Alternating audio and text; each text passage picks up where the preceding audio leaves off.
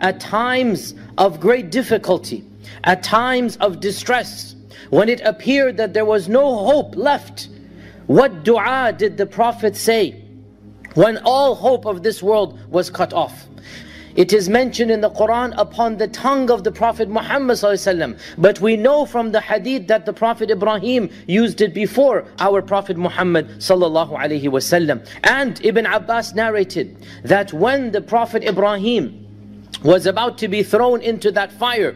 What fire is this? This is the fire of Namrud. This is the fire that for 3 days and 3 nights it was made hotter and hotter. The fire that they wanted to punish Ibrahim with when they accused him of destroying their idols. And instead of responding back, he mocked them and said, no, must be the other idols who killed the biggest one. They must have been jealous of him. So this young boy Ibrahim, probably 14, 15 years old, this young boy Ibrahim alayhi salam, and we learn from the traditions, he was the only Muslim on earth at the time. There was no other Muslim other than him at that time. And he believes in Allah and he rejects the idols. So when these evil people, when these mighty kings surround him and they tell him, unless you apologize and come back to our way, we will kill you in this manner. And they torture him for 3 days. And then they make this fire. And before they throw him in, what does he say? Ibn Abbas said, when Ibrahim was about to be thrown into the fire, he said, Hasbunallahu wa ni'mal wakeel. This is the dua of Ibrahim. What does this dua mean? Why is it so powerful? When you say Hasbi Allah, you can only say Hasbi Allah when you know who is Allah. And then you put your trust in Allah subhanahu wa ta'ala. A heart that doesn't have iman, a heart that is ignorant of Allah, cannot say Hasbi Allah. When you say Hasbi Allah, you are affirming the power of Allah, the love of Allah, the fact that Allah knows who you are, what you're doing, how much you need Him. When you say Hasbi Allah, you are saying, oh Allah, I recognize that when you decide to do something, nobody can come between you and your will. There is no strength, there is no power other than you. When you say Hasbi Allah, you say, I don't care who is against me. If Allah is on my side, that's all that I need. So Hasbi Allah is something that is coming from the heart, and it is affirming the power and the protection and the might of Allah subhanahu wa ta'ala. When you say Hasbi Allah, you automatically imply, who needs anybody other than Allah? He who has Allah doesn't need anybody else, and he who has everything except for Allah has nothing. Imagine the heart of Ibrahim alayhi salam. Imagine surrounded by a city, an army. The mightiest king alive is in front of him, threatening him, torturing him. He's a 15-year-old kid. There's that fire that's been put for 3 days and 3 nights. Not a single human being in the world, his own father, is on the side of the prosecution. Just imagine. Not a single soul in the world to help him. Yet what does he know? Allah will protect me. Hasbi Allah. Oh Allah, you are in charge of taking care of these mighty armies. Oh Allah, I turn to you. You will deal with this fire. You will take charge of this whole world that has gathered against me. Hasbi Allah. I only need Allah. I don't need anybody else. So what happens? When Ibrahim is thrown into that fire, the fire itself becomes a garden for him.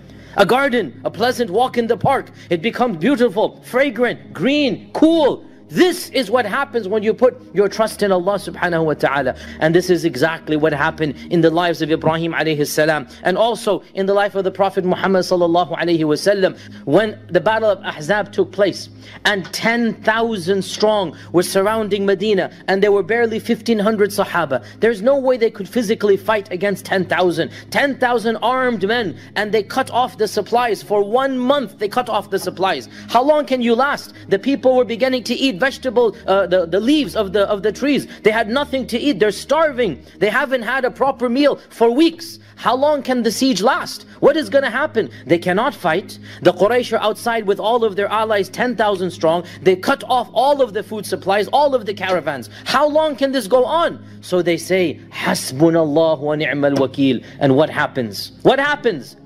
An army from the heavens comes.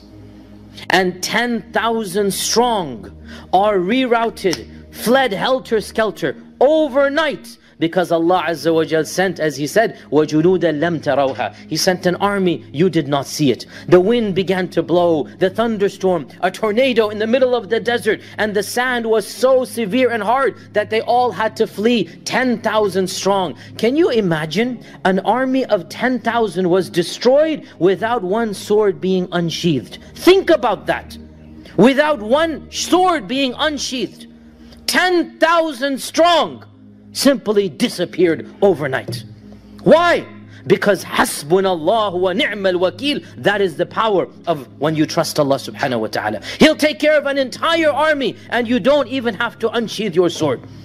But as long as you show that tawakkul, as long as you recognize, oh Allah, you will deal with it, you will take care of it. Hasbi Allahu wa ni'mal wakil. And of course, I have to add here as well, that you only do this after you have done everything in your power. The Sahaba built the trench. The Sahaba armed themselves. The Sahaba were ready for battle if need be. They didn't just sit in their houses and say, Allah will take care. You do everything you can physically, and then you say, the rest is up to you, oh Allah, and really, oh Allah, I only need you. Hasbi Allahu wa ni'mal wakil. My beloved brothers and sisters, Allah subhanahu wa ta'ala will make a way out for you when you make this dua. That is Hasbunallahu wa ni'mal wakil. And Iman, Islam and Tawakkul, these three things are linked together. You always have to have Tawakkul on Allah. And this dua, it affirms the might and power of Allah subhanahu wa ta'ala. When nobody is there to help you, Allah subhanahu wa ta'ala will help you. Trust Allah, He will definitely help you. Allah subhanahu wa ta'ala has helped the prophets, the pious predecessors, and Allah subhanahu wa ta'ala helped those who asked Him. So make dua to Him and He will definitely answer you. Allah will be always there for you, by your side, when nobody will be there with you. People may leave you alone. Your family may leave you alone. Even your spouse may leave you alone. Your children may leave you alone. The only one who will not leave is Allah subhanahu wa ta'ala. My dear brothers and sisters, call Allah during your good days and Allah subhanahu wa ta'ala will answer you whenever you fall in trouble, whenever you are in hardship. And memorize this dua. This is the dua of the prophets. Hasbunallahu wa ni'mal wakil. Simple dua, but it has profound meaning. And Allah subhanahu wa ta'ala literally helps you when you make this dua. Many prophets, when they were in problem, they made this dua, and Allah subhanahu wa ta'ala made a way out of for them. So, dear brothers and sisters, it's time we turn towards Allah. It's time we strengthen our relationship with Allah subhanahu wa ta'ala and always trust Allah subhanahu wa ta'ala. Always have tawakkul in Allah subhanahu wa ta'ala. Take action and do everything you can do in your position to solve your problem, and then trust Allah. Allah will definitely help you. Help us build an Islamic studio at www.islamicstudio.org. Link in the description.